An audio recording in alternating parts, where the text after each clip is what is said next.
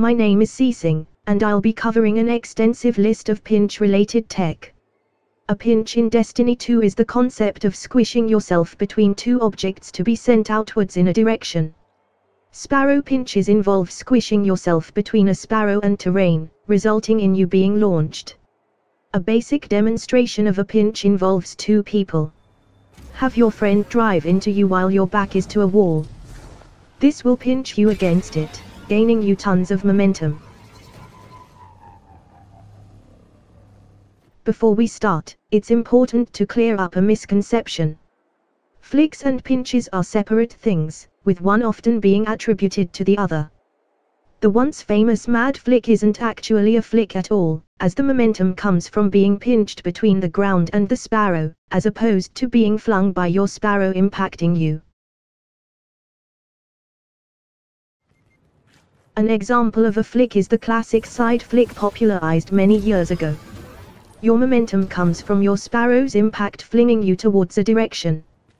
This is also the case with the slip flick, a technique involving dismounting outside of your sparrow while it's in motion, causing it to hit you and propel you forward.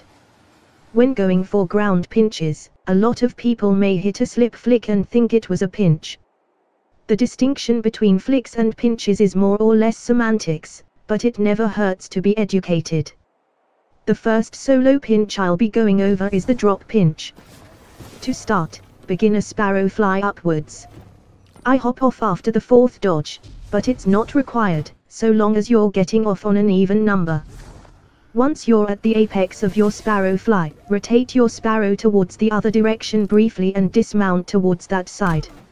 If done right, this will put you on the same level as your sparrow, allowing you to drift underneath it, setting you up for a pinch. To avoid dying, you can use a sword with a good guard, or the Warlock snap glitch, which will have an explanation in the description. Make sure you don't have a sword with eager edge out when doing this, as it'll halt your momentum in midair, resulting in you ending up above your sparrow.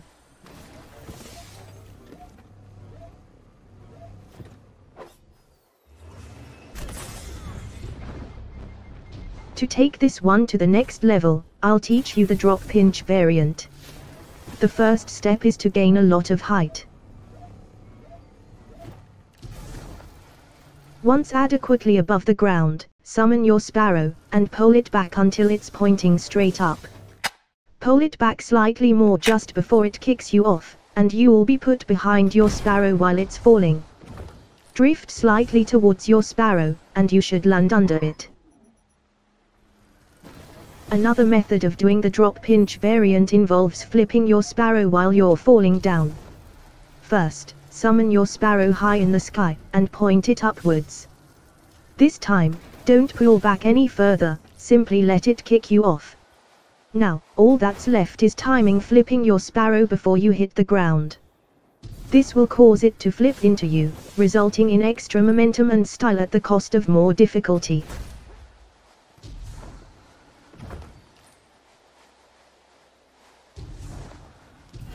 The most recognized pinch, ground pinching, involves slipstreaming low to the ground, and hopping off in a way that has your sparrow land on you, pinching you between the ground. These are notoriously difficult, as the direction you're looking, the side you dismount off of, the speed of your sparrow, what moment you hop off, and more, all determine if you'll be pinched. The most stylish of pinches involves the beloved wall pinch. The idea behind it is slipstreaming into a wall, but dismounting between the sparrow and the wall so you get pinched and fly off. Although incredibly difficult, it can also be incredibly consistent. One of the easiest places to practice involve the red roof of Sistan, where you'll find a ramp that perfectly leads into a wall pinch. The best way to think of wall pinches is simply trying to slip flick as close to a wall as possible. Despite the Sistan ramp being the go-to method, wall pinches can be done anywhere, and from any position, so long as it ultimately ends with you slipping into a wall.